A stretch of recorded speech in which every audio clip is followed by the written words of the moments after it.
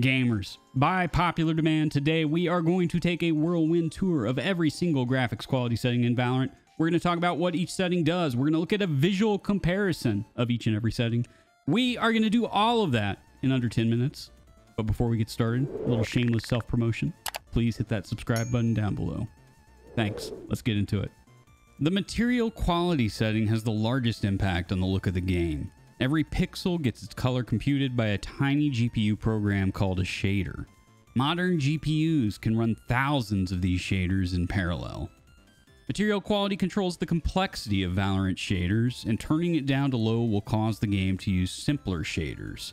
This trades visual quality for less GPU work. Material quality does not change the amount of work that needs to happen on the CPU, so it can increase FPS, but only on computers that are GPU bound. Watch the crates and the gun skin as we switch between high and low. The game looks pretty basic when material quality is cranked all the way down. Texture quality changes the way the game engine selects what textures to show. On machines with excess video RAM, the setting doesn't do anything. On machines without enough VRAM to hold full resolution versions of visible textures, setting it to low causes the engine to target smaller but lower quality textures. Valorant sets the default based on your computer's VRAM. Tuning the setting down rarely has any impact on performance, and it may or may not impact the visuals depending on your machine. Detail quality adjusts artistic elements and visual effects in the world that don't impact gameplay. In this scene, take a look at the vines, the tree, and the lights. On low detail quality, the vines disappear entirely. The tree looks a lot simpler. The glow from the lights is removed. Detail quality is one of the few settings that can improve performance on almost all machines. Removing objects from the world reduces the work required for both the CPU and the GPU. Detail quality also changes the look of some abilities. On high quality, Viper's wall has tendrils reaching out from the base. On low quality, those tendrils disappear. Low quality doesn't look as nice, but my brain finds some of these details distracting, so I usually turn detail quality down to low. UI quality is pretty subtle. The difference is most visible in parts of the UI that blur the background.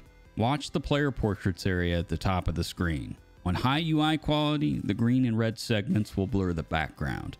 On low UI quality, the segments are just transparent. The settings menu also has a background blur that follows the UI quality setting.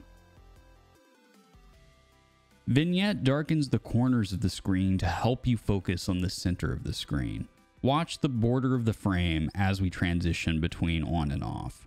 This is one of those details that I only notice if I'm really looking for it, or if I'm doing a side-by-side comparison.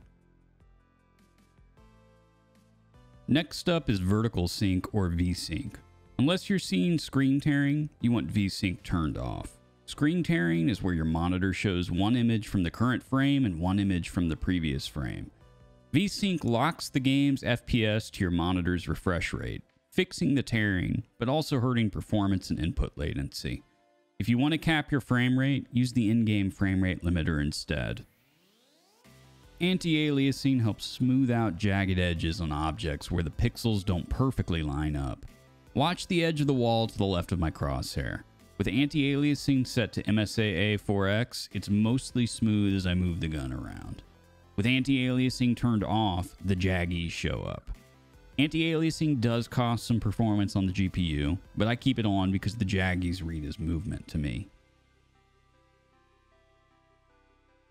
Anisotropic Filtering, or AF, adjusts the quality of textures at off angles from the camera. Most commonly, this will be the ground in the distance, or the side and extremities of the player's gun. When we turn down AF in this scene, the ground that's close to the sight gets blurry. We can no longer see the cracks in the stone.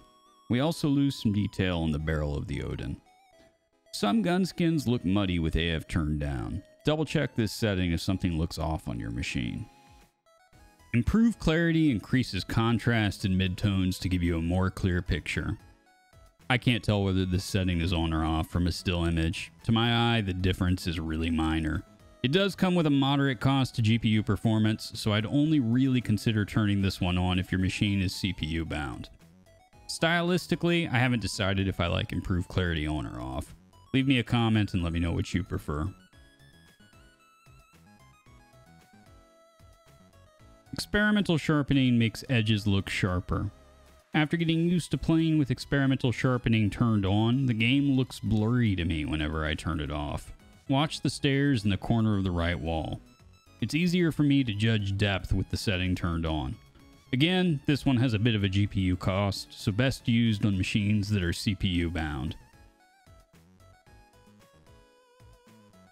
Bloom changes the look of weapons and abilities that emit light. It's very apparent on Sova's bow. When bloom is enabled, the bow glows. When bloom is disabled, it looks very flat, almost as if the blue is painted on. Distortion warps the world behind the source of the effect. Sniper scopes are probably the most visible example. Take a look at the periphery of the scope and notice how the text on the Kingdom Industries building is distorted. When disabled, the scope darkens slightly, but no longer warps the periphery. I find distortion distracting when trying to snipe, so I almost always leave the setting off. Cast Shadows controls whether first-person weapons and arms get dynamic shadows. This setting does not change shadows in the environment, nor does it change what you see for other players. In this scene, you can see the shadows banding down the side of the gun. Often they look totally fine, but on some problematic angles like this one, they just move a whole bunch. I find dynamic shadows distracting, so I turn cast shadows off. Multithreaded rendering is available on machines with newer hardware, and it's on by default on machines that can support it. The setting lets Valorant use an additional CPU core for rendering work. It has no impact on the final visuals, but the additional parallelization can improve FPS. When disabled, all CPU rendering work happens on the rendering thread and shows up under the CPU render time stat. When enabled, the game will start a new thread and send part of that work over. The additional thread is tracked under the CPU RHI time stat. I recommend turning on multi-threaded rendering if your machine supports it. That is all of the graphics quality settings in Valorant. If you enjoyed this video, please like and hit that subscribe button. It really does help the channel grow. Let me know what you'd like to see next time. Maybe how to tune your machine to get the best possible performance out of Valorant. Maybe we do a deeper dive on input latency and how it works. Let me know in the comment section down below. Until next time, friends, be kind to one another and frag out.